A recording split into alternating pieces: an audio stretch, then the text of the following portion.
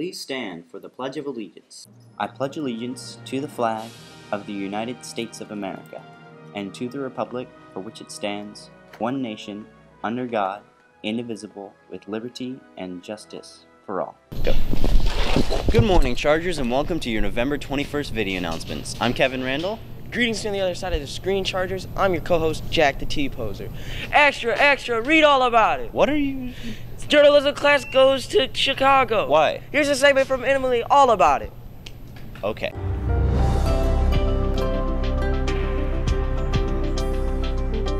Over the years, I've taken a lot of different groups to these national journalism conventions.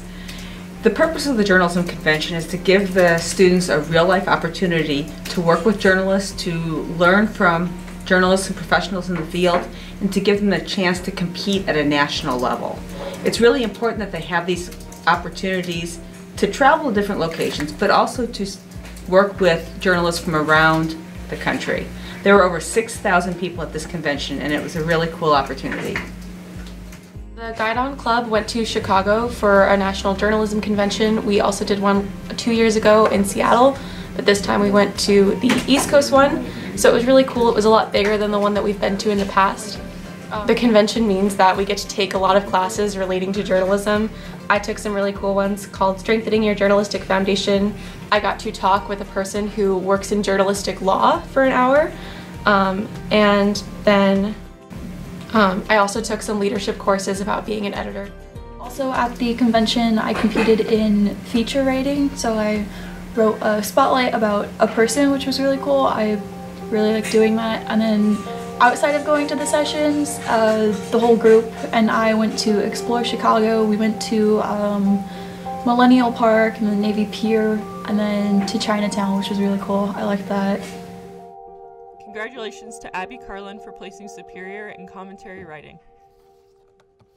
Visit the Guide-On at mhscharger.com to learn current McClintock news. So anyway,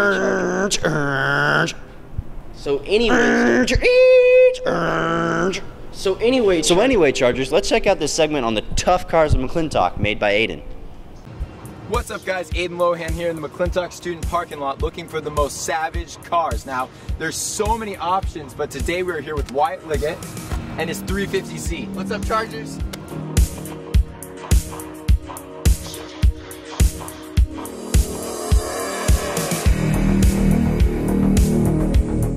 How long have you owned this car?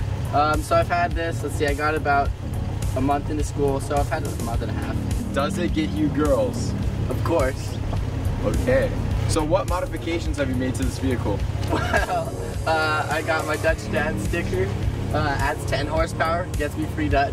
I have a Society windshield banner on the back, so I actually joined a car community for Z's.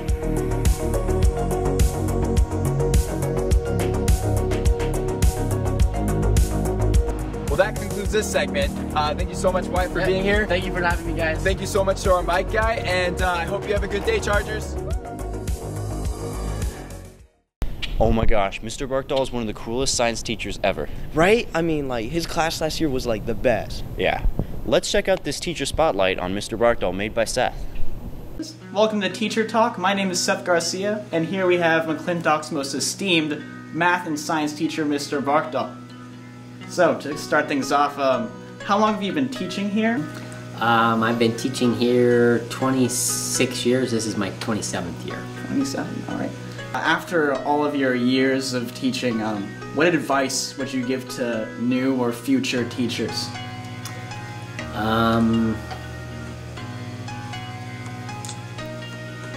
You got to get here early. Yeah. If you divide a teacher's day by how much time they were actually in the class, there's a large portion of the day where you're not in the classroom. You're preparing for the classroom. And sort of to that same token, if your students were to leave the classroom at the end of the year knowing one thing, what knowledge you want them to have as they leave? It wouldn't be math or science knowledge. It would be kind of a lifestyle idea of you can get wherever you want to get with hard work. Now that hard work might be harder work than you think it would be, but with enough hard work you can get anywhere you want to be. You know, Kevin, we may disagree sometimes, but I'm thankful to get to work with you. You know, Jack, I'm thankful to work with me too. Let's check out this segment on thankfulness made by Emma. So what are you thankful for? Well, I'm thankful for my family and that we have a really good relationship between each other, and my friends that are always there for me when I need them the most, and my dog. He's so cute, and yeah, that's all. I'm thankful for my family and all my friends, and you know who you are. I'm thankful for all the food I get, even if it's junk food. Yeah, happy Thanksgiving, guys. So what are you thankful for? Well, obviously I'm thankful for my family and friends, education, but yeah, I'm gonna talk about what I'm not thankful for. Plastic, Russ, global warming, SeaWorld, killing the bees, dehydration. So. Oh, okay.